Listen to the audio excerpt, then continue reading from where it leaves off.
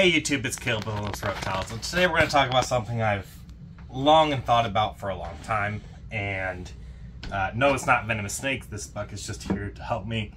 It's just me and Curtis. Matt's on vacation, so there's no one to run back and forth and fetch snakes. But today we're going to talk about het influences and how they can or cannot be helpful. So I have long thought about and have long thought over time that hets and double hets and stuff like that sometimes just make really pretty snakes even without the visual part. For whatever reason, they look better in my opinion. And I'm going to show you some examples and why, and we're going to talk about it, and you can tell me in the comments if I'm crazy or if you believe it, or you know, there might be something slightly to it, and then we can talk about how you can use it to your advantage.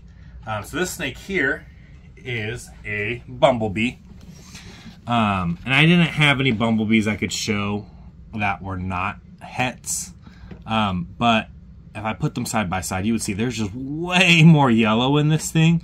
It ages really nicely, it looks really good, it's very clean. I bought this as a pastel spider, possible het clown, possible het pied, possible het axanthic. And I was looking at it, and it is absolutely incredible looking. And so I bought it, and lo and behold, it proved out to be all three.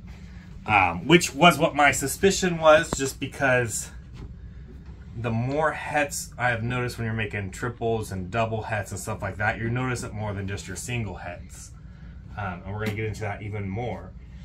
So this right here, this is just an orange dream that you can see visually.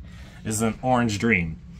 What it is, full genetics, is this is an orange dream, 100% het desert ghost, 66% het clown or cryptic, possible het albino, because it's that mom who's pos het. I haven't proved it out yet, but I think it's going to prove out. So there's a potential for 3 hets floating in there. And when you look at most orange dreams on Morph Market, wherever, sometimes it's hard to tell if orange dream in there. Orange dream sometimes looks like just a nice normal. There is no doubt that orange dream is in this snake. It's got very nice banding. You know, when we first cut the egg, we thought we hit the krypton at first because there was so much banding we couldn't see the head. And so again, this is one that I think it's gonna prove out the cryptic or clown, and potentially that albino as well. And you can just tell by the difference between just a standard orange dream and actually I can even show you, this is a grown-up version, so the color is not a real great example because obviously as they age they brown out. But look at the pattern difference. This thing has alien heads, this thing is striped like a tiger. All right, this is just a straight orange dream, where this is an orange dream with all those possible hets. Drastic difference, right? And so we're going to look at a few more examples, and these I have side-by-side comparisons, right? So right here, these are actually siblings.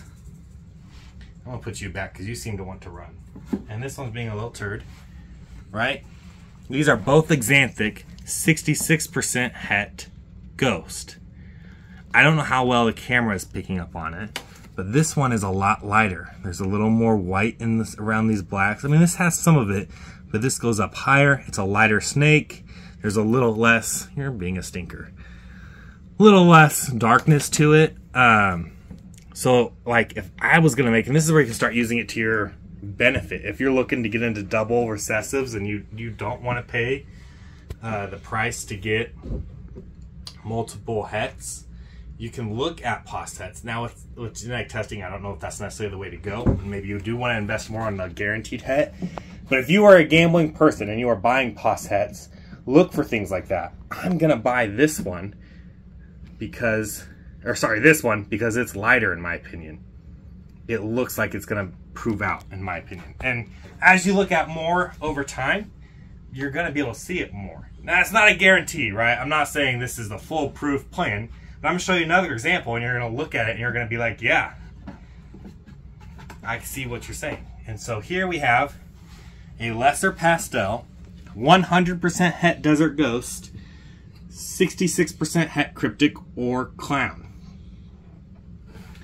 here is a lesser pastel, 66% het cryptic or clown. Same exact genetics. They're both DG for sure, 100%. One's 66% het, or they're both 66% het clown or cryptic. Look, again, look how much brighter this one is. Look at the tail pattern. You guys are all hissy today. You know, it still has some of that same pattern, but look how much more blushed in there it is. It's almost white and black. It is just the difference. I'm hoping it's picking up on camera is, I mean, drastically different. These are two very different looking snakes with the exact same genetics. Now, that doesn't mean, again, I'm going to say this multiple times in this video, that doesn't mean this is a guaranteed. But if you are wanting to gamble, make that bet, whatever, what have you, I would try and compare it to others. And what looks lighter, doesn't have to be lighter, but there's something different, more clean, lighter, better looking, a really good example, then that's the one I would gamble on. And that way, even if it doesn't, you still have the best looking example of that to make good looking examples of snakes. And so, but that is true for not just recessives, right? There are genes that don't really play a huge role, like scaleless head. If scaleless proves to not be viable, that is a gene that I, for years, and you can go back and check the receipts, I have said there will always be a market for scaleless head. May not be crazy, but if scaleless doesn't prove viable, I think there's a market because, and we've sold all of them, I believe. I'm looking real quick. Actually, no, I have one right here.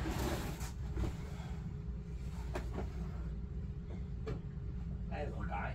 So this is a pastel yellow belly scaleless head. Look at that yellow belly. That is the nicest yellow belly you will ever see. And that's because it's a scaleless head. I have noticed on scaleless head, things like pinstripe and yellow belly and other genetics, they just look drastically different.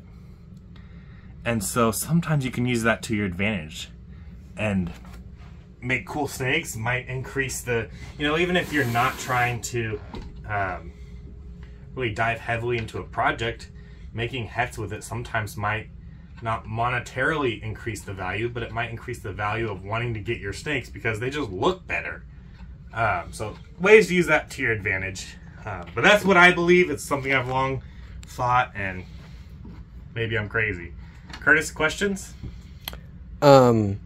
So you would probably have to visually look at the snakes instead of just looking at pictures to see the difference? Yes. I would guess on a lot of cases, I mean, other than like, you guys are turds today, other than this crazy yellow belly, yeah, you're probably gonna want to see them in person. It's probably not gonna pop up in camera as easy. And if at all, if you're at a show and they've got multiple, man, ask, because a lot of times what we'll do when we're at a show is we'll have a snake here and the same with the snake genetics on the other side, so that way they're not next to each other. So that way it doesn't, you know, you get to a point where if you have all these bells or all these pies next to each other, it doesn't look super diverse. So, man, if you're at a show and they've got two of the exact same genetics and they're on the opposite ends like that, I have to see them both next to each other. You know, I don't think there's any vendor that'll tell you no. But yeah, definitely seeing them in person. But that's also something beyond just buying that might be helpful. When it comes to holdbacks, you're trying to pick your holdback and you've got pos hets, you know, not only you're going to want to pick the nicer one just to further that project, but that nicer one is likely going to be more likely to me going to be het than not. Again, there's no scientific proof for that. There's no evidence other than just what I just showed you and just what I've seen.